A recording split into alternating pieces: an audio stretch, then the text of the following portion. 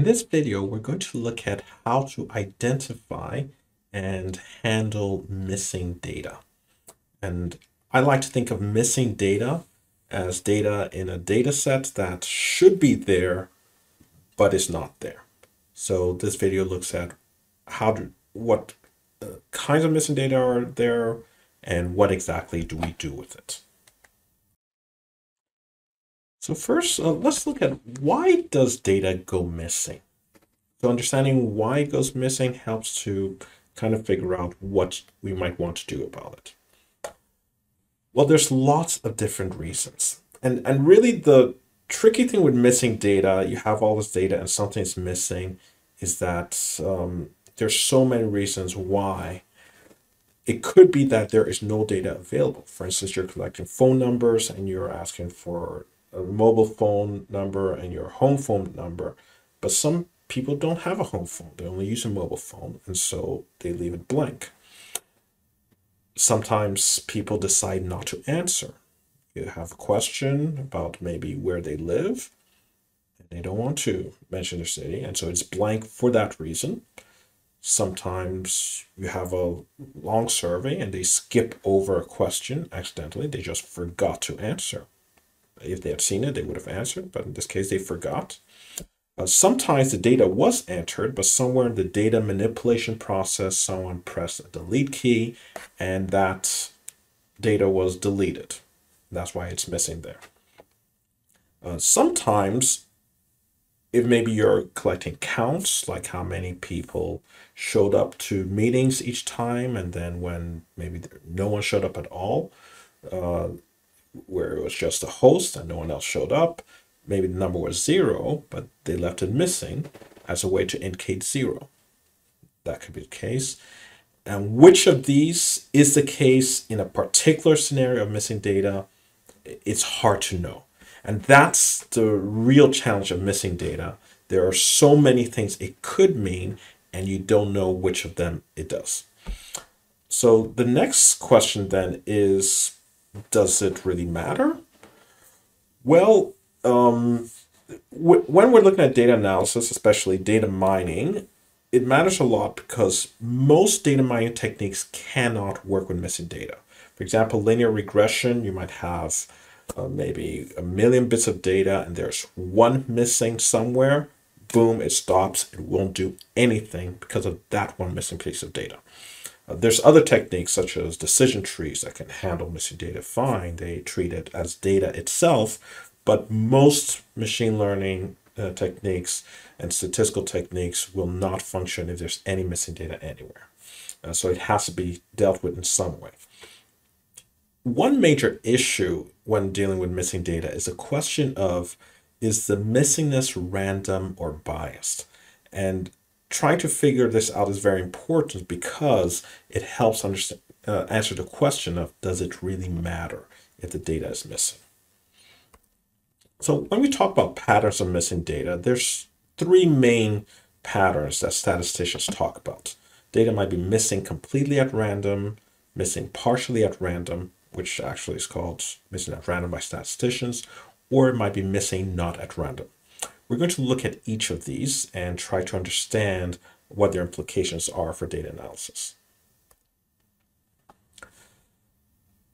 In this video, we're going to use an artificial data set with a few columns, as you see here, and we're going to focus on the age column, and we're going to see different issues with missing values there.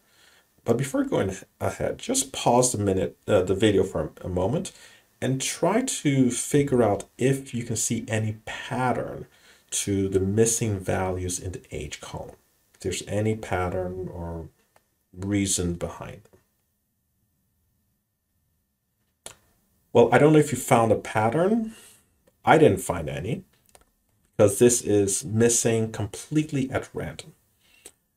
And that means that the data that is missing here and here is truly completely random, just randomly missing.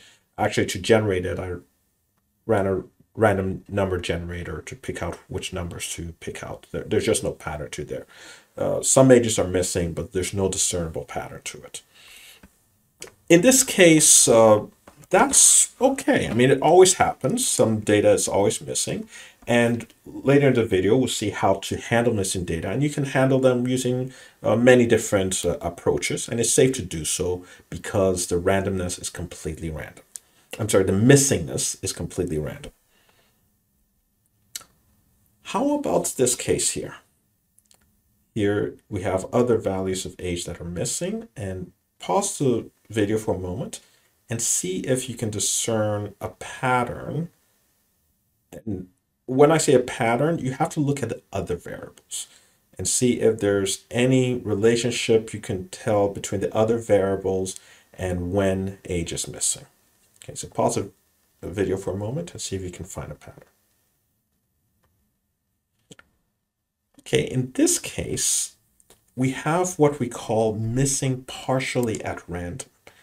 And that is when, now, technically speaking, statisticians call this missing at random, MAR, but that term confuses me because everything is missing at random. So I like to call it missing partially at random.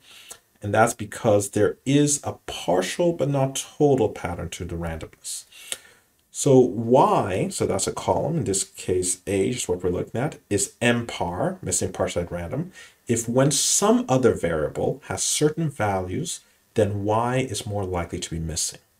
So if you were able to find it, you can see that every time here that age is missing, it happens to be for a female. There are some females for which age is not missing, but age is never missing for a male. It won't usually be that drastic in a real life data set, but this is a small toy data set. But here you can see that, and I guess it reflects a true stereotype, that women are generally less likely to reveal their ages than men.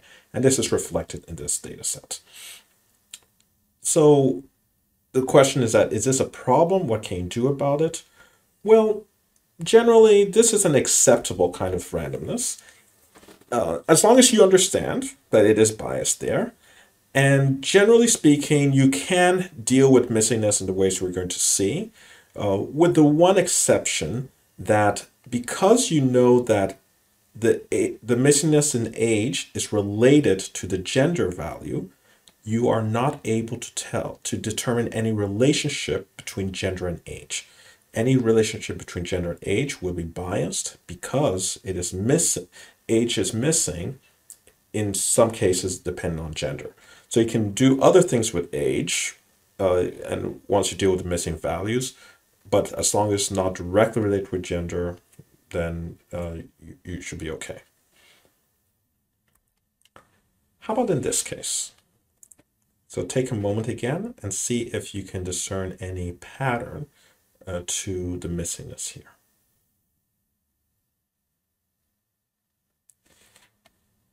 Okay, now this one is more subtle and yet more serious, as it is missing not at random. And missing not at random means that there is a pattern, but it does not depend necessarily on any other variables, at least not directly. The pattern to the missingness depends on itself. In other words, Y, a variable, is MNAR, missing not at random, when it is more likely to be missing when itself is within certain ranges. So how do you know the range of the missing values if you can't see the missing values? Well, in this data set, when you look at some of the other variables, like the two cases here where values are missing, the person owns their own home, their occupation, they're retired, their incomes are medium or relatively high, they might have children or not, but someone who owns their own home, is retired, is more likely to be an older person.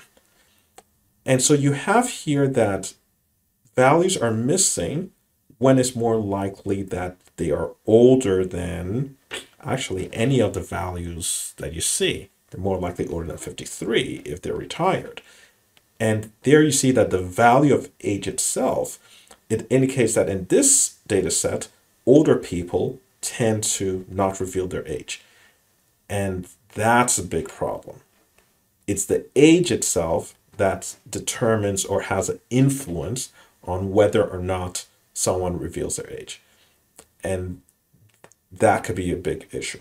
Another example would be if maybe you have a data set where you're asking for income. You don't see it here, but maybe the income values are therefore are less more likely to be missing when they are higher, which might be told by maybe their occupation, maybe they're senior executives, and maybe they own 2 or 3 homes. Then that could be an indication that it's wealthier people that are not divulging their age. And this is the worst kind of missingness pattern because the value itself is biased. In most statistical analyses, the algorithm has to take an average and the variance of each column. And if we take the average age, perhaps the average age would be something like, let's say, 40.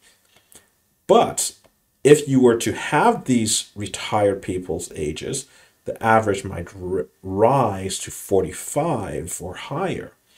And so any analysis that you're doing assumes a younger age than what is actually the case. And that means that anything that you're analyzing and any implications based on age are biased. This means that the age value is useless. It is bad data and it cannot be fixed because anything you do with it is biased. So understand the patterns of missing data. Let's look at what you can do to fix missing data. There's 5 general things you could do: list-wise deletion, variable removal, pairwise deletion, missing data imputation, or you could do nothing. So let's look at each of these. The first option, if you have missing data, is you might delete the entire row each time anything is missing in that row or missing values in a specific variable. So if the variable is very important where data is missing, and if you have enough data so that maybe you're only losing 1% or 2% of your data, that could be acceptable, an acceptable way to do it missing data. Another option to deal with missing data is in some cases you decide that a variable that has some missing data, you just get rid of the entire variable. And then once you've gotten rid of it, there's no more missing data. This is generally an extreme solution in the sense that it's the last resort because the variables are much more, or the attributes are much more valuable than the specific rows. And when you lose a variable or an attribute, you're really losing important information. So it's only if you don't have any other alternative that you would delete an entire variable or column. Another option is called pairwise deletion. And this is a little bit hard to describe because it's really something that you as an analyst would not do directly. It's an option that some statistical tools have built in, and you might need to enable it or not. And what it is that the statistical tools usually calculate correlations between all the variables. And when you specify pairwise deletion, you're just telling it that when there's a missing value, just ignore that particular row and column combination and use all the other rows, all the other columns that are available to get the correlations needed, and then it can go on and do the analysis. So this is an automatic option, and it works fine a lot of the time. But again, if you have biases built in, it will not save you from the biases. A final option, and this is a very popular one, is to try to guess the missing value and fill it in. And trying to guess doesn't necessarily mean you're really trying to guess the exact value. It means fill it in with a reasonable estimation.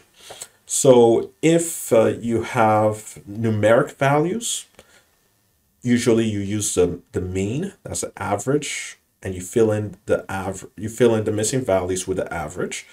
And if you have categorical variables such as own or rent or salaried here, you look at the most popular category. So for instance, if you had maybe cities and maybe 60% of the cities were Lille, 20% were Paris, and the remaining 20% were Sophia Antipolis, then there are some missing values. You say, well, since 60% of the total data set are Lille, it's more likely to be Lille. And so you fill it in with most common value. And that's called the mode, the most common categorical value. However, do not replace missing numbers with zeros because the age that is missing is most likely, almost definitely not zero, and that will include a big bias. The advantage of including the substituting the mean is that when the statistical analysis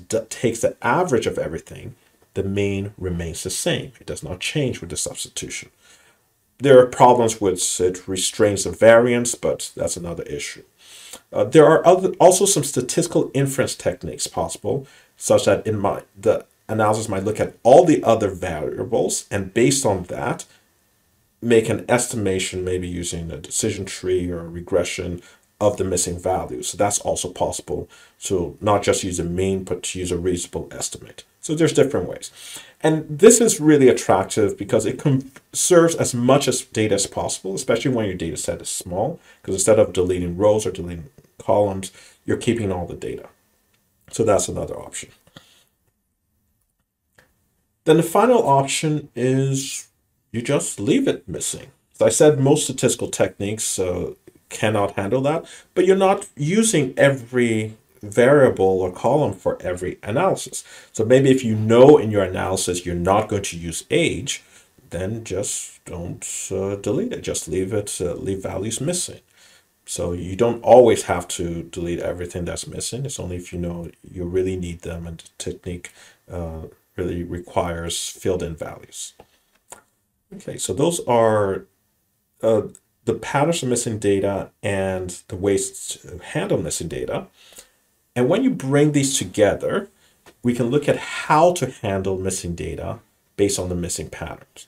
So based on these the four approaches other than do nothing, if you have data that's missing completely at random, that is, there is no pattern, it's absolutely random to what is missing, you don't need to delete the rows with missing values, and it's not recommended to delete the columns with missing values because you're losing a lot of data. Pairwise deletion, that's letting the statistical technique handle it, or guessing the missing value, imputing these missing values, these are acceptable options. If, however, it's missing partially at random, so like in our example, missingness and age dependent on gender, then you could remove the rows that have missing values. That's a consideration. Or you could fill in the missing values. However, two things, you have to be careful to completely remove the variable. It's not necessary to throw away the value that's missing partially at random, except if you really want to know the relationship between that variable and the variable it depends on. So if part of your analysis, you really want to know the relationship between age and gender, but some ages are missing based on gender, you can't do that. You have to throw away the age because it is biased. And pairwise deletion is not suitable for missing parts at random because it makes your data biased. It will incorporate the bias into that. Then the last type of missing pattern is missing not at random, when for example, when older people do not reveal their age, or when people with higher incomes do not reveal their incomes. When the variable itself is biased on itself, you have no choice but throw away that variable. You cannot, none of the other solutions is suitable because all the other solutions will incorporate and propagate the bias throughout the data set. So that variable is corrupted, it's unreliable, you have to throw it away. Okay. So that's what we have for missing data, the different patterns and different ways to handle these kinds of issues.